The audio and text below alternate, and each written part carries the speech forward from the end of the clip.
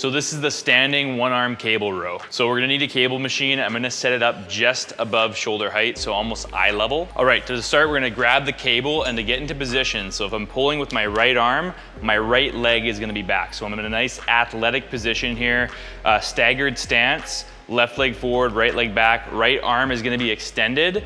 And this hand, I don't want it rested on my leg. I wanna have it out and I wanna squeeze tight to create tension. From there, I'm gonna pull my elbow towards my hip and I'm gonna squeeze my back and then I'm gonna control on the way back. So pull down, squeeze, control on the way back up. Pull down, squeeze, control on the way back up. And that is gonna be our one arm standing cable row.